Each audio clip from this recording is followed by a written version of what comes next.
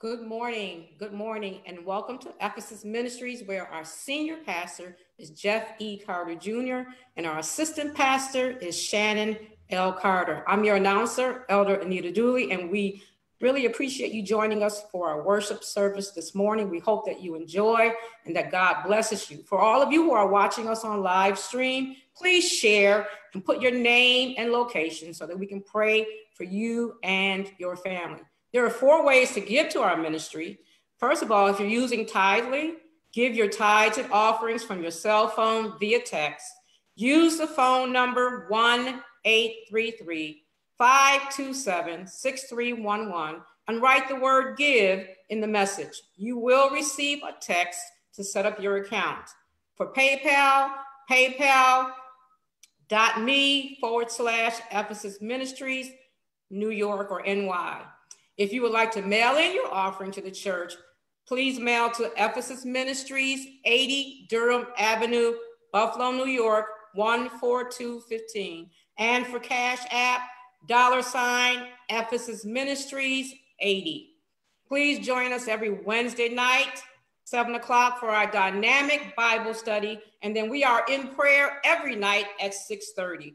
You can email us at ephesusinfo@gmail.com.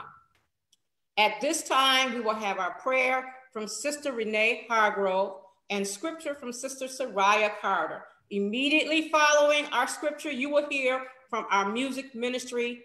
Following the music ministry, the next voice that you will hear will be that of our senior pastor, Jeff E. Carter Jr. God bless and enjoy our service. Good morning. If you will bow your heads. Father God, we thank you for this beautiful day, for waking us up this morning and starting us on our way. You are so awesome. You are awesome, God. We know we have not been the way we should have been. So could you forgive anything that we have not done that has been good in your sight? Could you please forgive us? Father, we have a lot of people who are hurting today. We have people who are grieving. Could you comfort those who are hurting and who have lost loved ones? Father, you know that this is a difficult time, but we love you and we depend on you, because without you, Lord, we are nothing, absolutely nothing. We know that it's all gonna work out for the good because you're working on it now. And we just give you all the praise and the glory for all of the mercy that you have given us. Father, we know that one day we will see you, and we're going to have to account for everything that we have done wrong, but we're going to depend on your mercy, Lord. And thank you for your Son who took away the sin for us. We didn't deserve it, but you gave it to us anyway. And we ask these things in Jesus' name. Amen.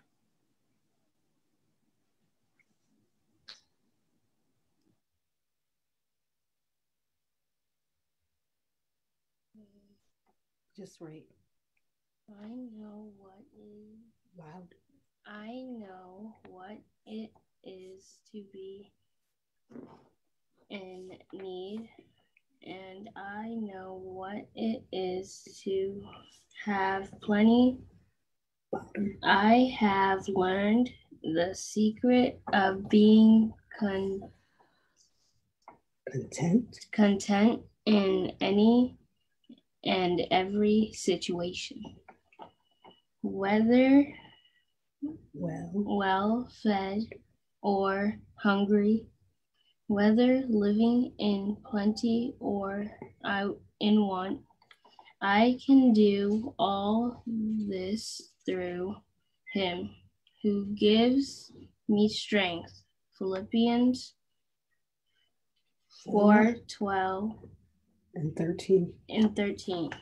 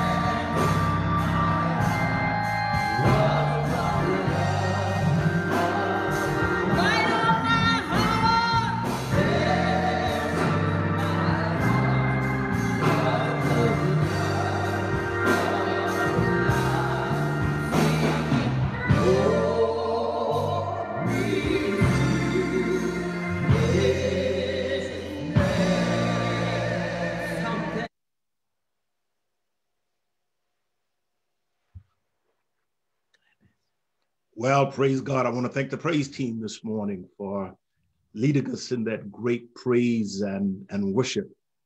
Glory to his name. That's why we're here today. And can we invite you who are watching us on Zoom? Thank you for being here with us. We want to thank our guest that we have with us today. You're so welcome to be here with us, and God bless you for joining us. Those of you who are joining us on Facebook, find an opportunity to be blessed by God today. Let me pause for a moment just to thank all of our production team. I won't take the time now to name them one by one, but I just want to thank them for the phenomenal job that they're doing. They make this look so easy, but there's a lot of work that goes into this. I was thankful for them this morning. I was watching one of the news programs that comes on. Can't remember whether it was Good Morning America, Meet the Press, whatever it was.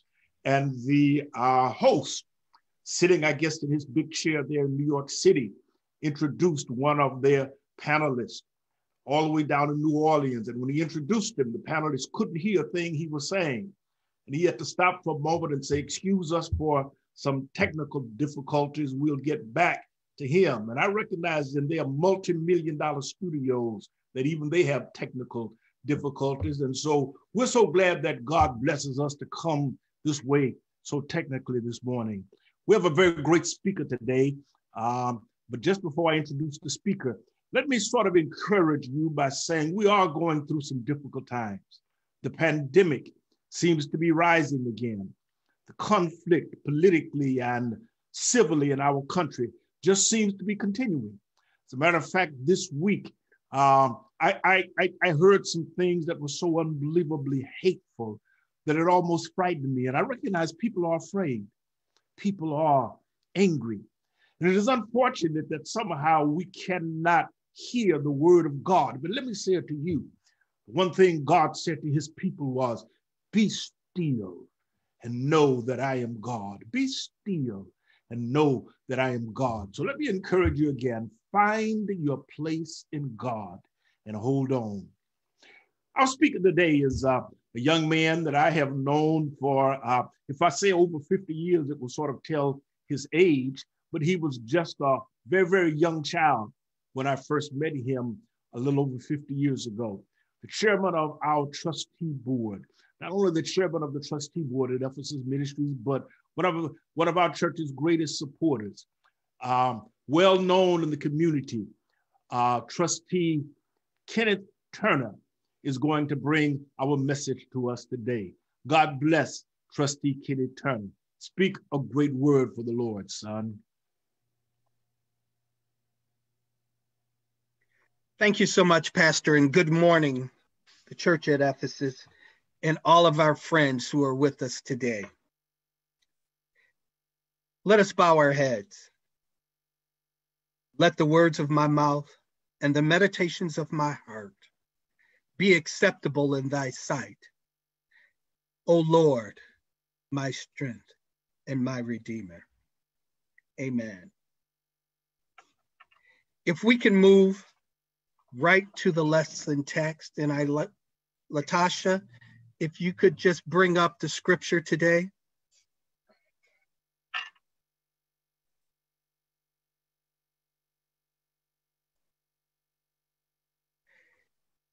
In the name of the Lord Jesus Christ, we command you, brothers and sisters, to keep away from every believer who is idle and disruptive and does not live according to the teachings you received from us. For you yourselves know that you ought to follow our example. We are not idle when we were with you, nor did we eat anyone's food without paying for it. On the contrary, we worked night and day, laboring and toiling, so that we would not be a burden to any of you. We did this not because we don't have the right to such help, but in order to offer ourselves as a model for you to imitate. For even when we were with you, we gave you this rule. The one who is unwilling to work shall not eat. We hear some among you are idle and disruptive. They are not busy. They are of busybodies. Such people we command and urge God that we settle down and earn the food to eat. As for you, I'm sorry, I can't see the last line.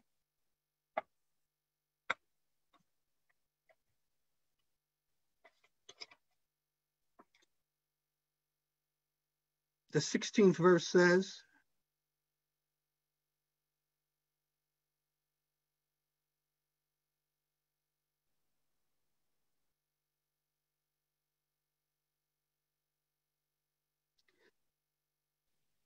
let's just move on. Trustee, it says, and as for you, brothers and sisters, never tire of doing what is good. Thank you so much. You're welcome. I appreciate that. And if we can turn to the next slide.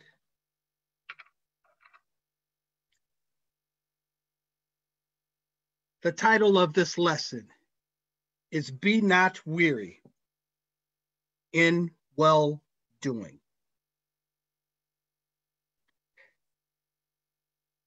Thank you. The church at Thessalonica was relatively new when Paul wrote this epistle. And like all churches that are new, there were some problems. There were some who believed in the imminent return of Christ. As a result, some had stopped working and their behavior became like busybodies.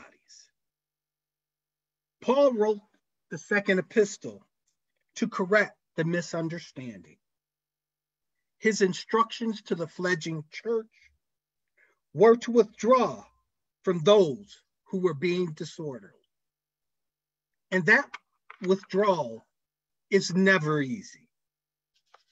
Moreover, these faithful brethren may have been discouraged by those who were not working.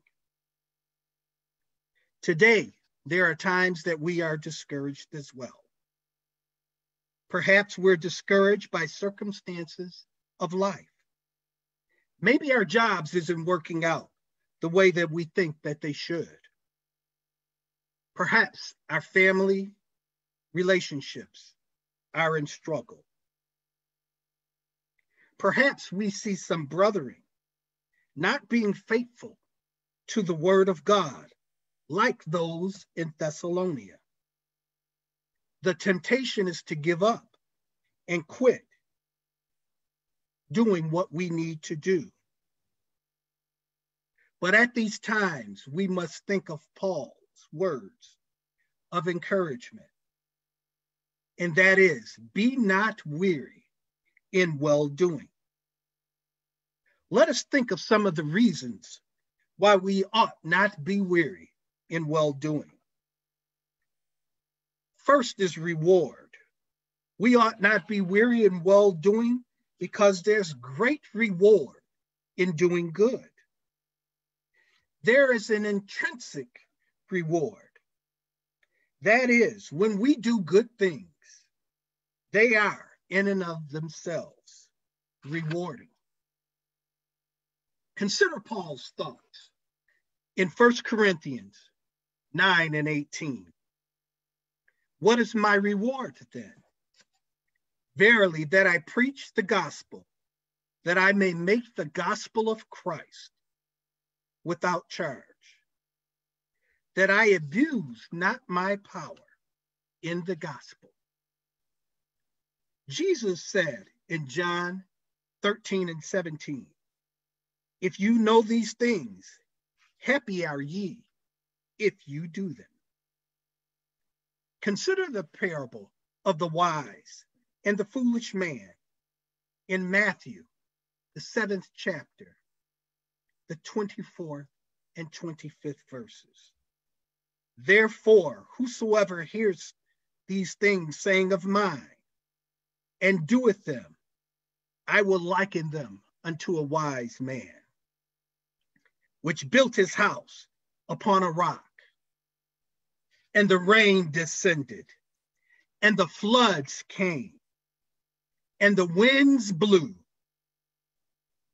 and beat down the house, but it fell not, for it was founded upon a rock.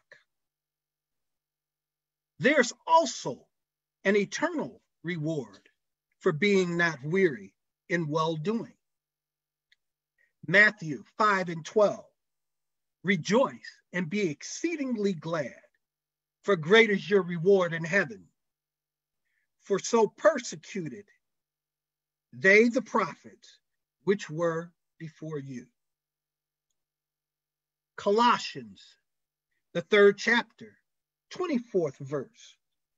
Knowing that the Lord ye shall receive the reward of your inheritance, for ye serve Lord Christ.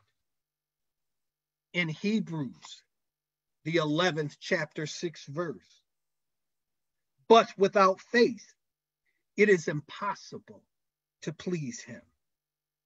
For he that cometh to God must believe that he is, and that he is a rewarder to those diligently seek him. In Revelation, the 22nd chapter, the 12th verse states, and behold, I come quickly, and my reward is with me to give every man according as his works shall be. Galatians 6:9 states, and let us not be weary in well-doing, for in due season we shall reap if we faint not. Why ought we not be weary in well-doing? Because it's a great need. Edmund Burke, a British statesman, attributed as saying, all that is necessary for the forces of evil to win in this world is for enough good men not to do nothing. Paul wrote, for so is the will of God, that with well-doing ye may put to silence the ignorance of the foolish men. That comes from 1 Peter, the 2nd chapter, 15th verse. If we consider ourselves good folk, then let us do good. Jesus said, but love your enemies and do good and lend, hoping for nothing again, and your reward shall be great, and ye shall be the children of the highest. For he is kind unto the unthankful and to the evil. That comes from Luke, the 6th chapter, 35th verse. Hebrews 13:16 says, but to do good and to communicate, forget not, for which such sacrifices God is well pleased.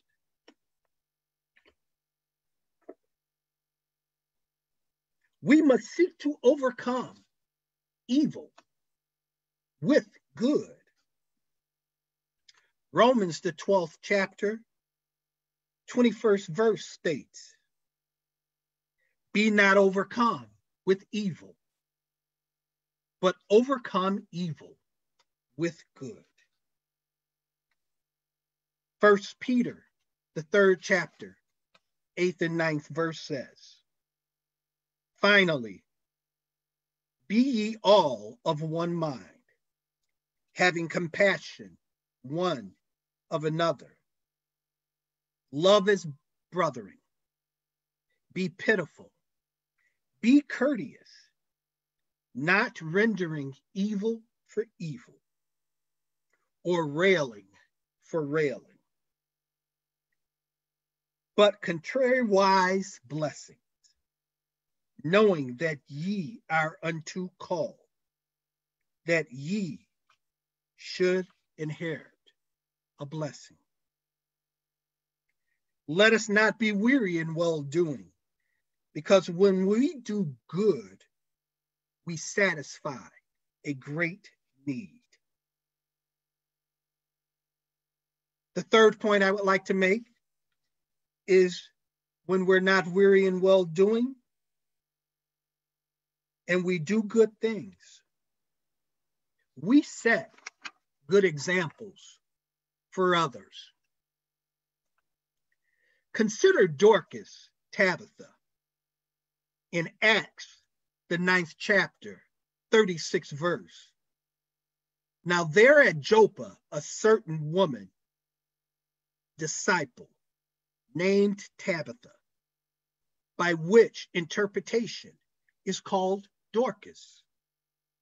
This woman was full of good works and alms seeds, which she did. Dorcas was a woman of good works, and she remains a great example for us today. Also consider the example of the woman who anointed Jesus at the house of Simon the leper. Jesus said, "Thou hast done what she could."